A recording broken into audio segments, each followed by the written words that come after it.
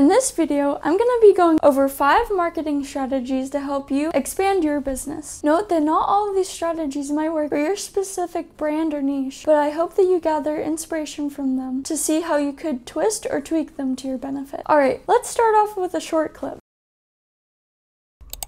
Did you see what they did there? Yeah, I'm sorry to tell you, but no one in the history of Google is going to do this to search for your brand, unless you're bribing them. This leads us to our first strategy: improve your online presence. You need to focus on your SEO. If you have larger competitors, then start small. Focus on your local town or state, and then move forward as you progress and learn more. Diving deeper into your website, you can use heat maps to see where your customers are looking and spending time on your site. Use this to your advantage. See what you can improve upon. Another way that you can drive people to your site is through PPC marketing, where you run an ad and only pay per click that you receive. This significantly reduces your risk of paying more than you need to. Besides your website, use social media to expand your brand. Make sure to use push notifications to remind your audience that you still exist. You can also focus on your email marketing. When targeting campaigns, just remember the rule of 7. It takes about 7 instances of contact for your customers to buy from you. Remember that you want to keep yourself fresh on their minds. Okay, now that you're the talk of the town and getting more calls from clients, you'll want to try out chatbots. This is going to save you tons of time and effort. Once you've nailed down your local area, it's time to expand. A powerful way to do this is through influencer marketing. Try offering affiliate links, collaborating, or maybe even sponsoring popular figures. Just get your name out there. In a world that's ever evolving, you need to too in order to stay on top. Which leads us to our second marketing strategy: continuously learn and adapt. There are so many ways to learn and improve your business to stay topical. You can attend workshops, offer your own workshops, hire a consultant for guidance, automate any process you can, launch new products, try rebranding, host podcasts, attend trade shows, offer subscriptions, discounts, guarantees, free shipping, experiment with AR or VR. Focus on your corporate social responsibility so that you and your customers feel better about your brand. Collaborate with universities to get fresh ideas from students and possibly recruit. Try upselling so that you don't leave any money on the table, etc. Try using A/B testing to see which strategies work best for your business. If you're having trouble concluding what methods are working for you, then it's time to reach out to those who are actively experiencing it, which leads us to strategy number 3. Focus on your customer. I cannot express enough how important your customers are. Without them, you would not have a business. I'm sure you already know this, so here are some different ways that you can take action to improve your customer's relationship with your brand. Okay, first, let's take a look at Amazon. This is our go-to for ordering online. We all know that if something goes wrong with our order, they'll just replace it and it'll be a painless transaction. But how is it that everyone automatically knows this? Well, they've built a reputation and stayed true to it. If your customer is happy, then they'll tell their friends and your business will spread. If something is not going right and you just can't figure it out, then introduce exit surveys to ask what you can improve on. Let's take a look at this clip.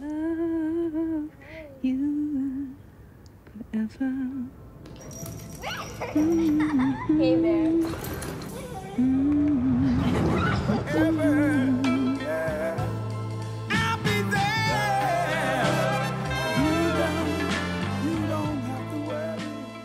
This is the level that you want your customers to be connected to your brand. You want to build a community through your brand that makes it seem alive and real. There are many ways that you can build a community with your audience. You can host events, offer customization to products, launch interactive videos to engage with your audience, offer loyalty programs, introduce client portals, host virtual or in-person scavenger hunts, encourage customers to post reviews on your business, etc. Keep in mind your different types of customers and approach them in different ways. For example, if I were selling journals, my approach to a younger person would be drastically different than to an adult. I would have some kind of popular cartoon on the kids' journal and a solid, aesthetically pleasing color for the adult one. Knowing how to target your specific audiences is crucial to your expansion. But no matter who your audience is, you want to make things as easy as possible for them to buy from you. Offer free trials, optimize for mobile, implement progressive web apps, introduce 3D visuals of your products with zoom in and out features so that the customer is engaged and less likely to have to return their purchase. Offer online demos, offer financing options, and flexible payment options, etc. You just want to make things easy for them. You will also want to make sure that things are easy and smooth when partnering or collaborating with others, which leads us to strategy number 4, networking. If you build good relationships and personal connections with others, then your opportunities to expand your business will grow. Be comfortable reaching out to others. Get creative with ways to keep in touch to build on your relationships. We all want to have good experiences, and if you can associate yourself with that, then people will be more likely to share your story and business with others. Networking is also a great way to learn from others. If you haven't already, I would find a mentor. Find people who know more than you and have more success. Maybe schedule monthly or weekly calls with them. If you have physical locations, I would search for people in different states, countries, see what they're doing right, and improve your business. If you learn something along the way, then share it with them and build on that relationship. You also want to focus on building relationships with those that work for you, which leads us to our final strategy. Focus on your employees. By having employees, you get to hand off your tasks to others so that your business can fully operate and even thrive without you. If you want, you could take this newfound time to learn new things and expand your business. But first you have to build growing relationships with your employees. If you want them to invest their time in your company, then you need to invest in them. You can start by training them to ensure that they have the tools that they need in order to thrive and grow. This might take outside resources to properly equip them. Once you've got the ball rolling, you'll want to provide your employees with incentives to show your appreciation for their work and make them feel like they actually have a purpose working with you. You don't necessarily have to throw money at them. You could have check-ins to encourage and compliment them. Or you could host Employee of the Month awards and add a twist. You generally want employees to stick around so that you don't have to rehire and train new people. Also so that you build those long-term relationships through the company. Alright, let's watch this clip. I started when I was 16. My goal is to be here forever. I'll do it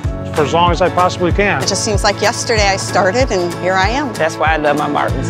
That's right, you can make your employees your brand ambassadors. You'll get authentic promotion from people that are thriving in the environment that you've created and further help them with a sense of purpose through your company. If you foster good messages throughout your workspace, your employees will take that with them to your customers. Congratulations! You now know 5 marketing strategies to help expand your business. But if your business isn't your only investment and you have or are thinking about getting stocks, then make sure to watch this video.